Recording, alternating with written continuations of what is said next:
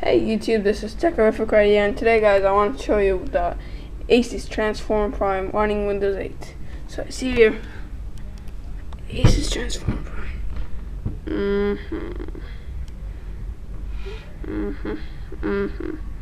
Okay, so I click on music for example. Okay. Open or play something. Sorry for the camera quality guys, but that's how not it is. So first of all, I'm gonna for example play Dirt Nasty. It's one of my favorite songs. Of course the Prime got a nice speakers. So see right here. Yep. Close. Okay. Go to start. Go to the menu. So you see Windows 8. Let's go to desktop. Yep. So you see Black Ops, Arkham City, stuff like that. This application is for $25 on the Android market. It's kind of pricey, but after the test bit, you also have to pay another $25, so that's like about $50 in total. But I got this application for free because I'm trying to test it out, and that's it. I'm gonna show it to you guys. I'm gonna show you in the description. I'm gonna give you the link. Okay. So so for example, let's go into Internet Explorer 10. Let's type in here. Okay, let's go to Facebook. Alright, see how quick that is? It's nice. Okay, let's go back to the menu. Alright, let's run Food Ninja. So I see.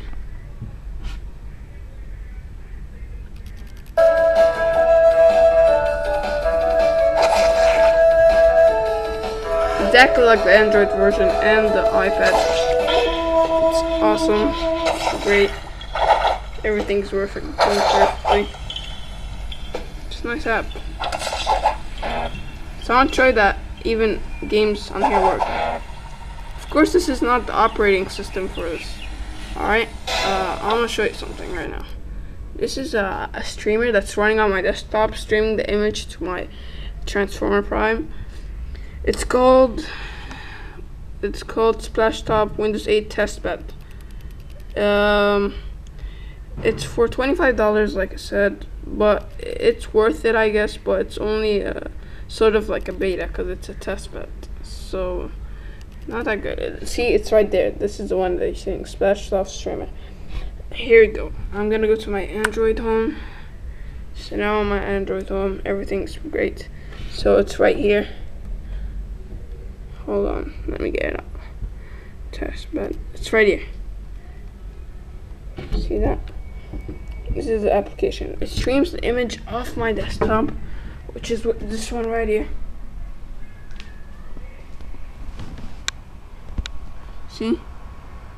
Alright guys, if you need any help setting it up or anything, just please inbox me and tell me if you need any help. If you want me guys to show you how to use dual shock controller on your PS3 and play games, on your Transformer and play games, like for example Dead Island, or how to get Black Ops on the Transformer Prime, just message me.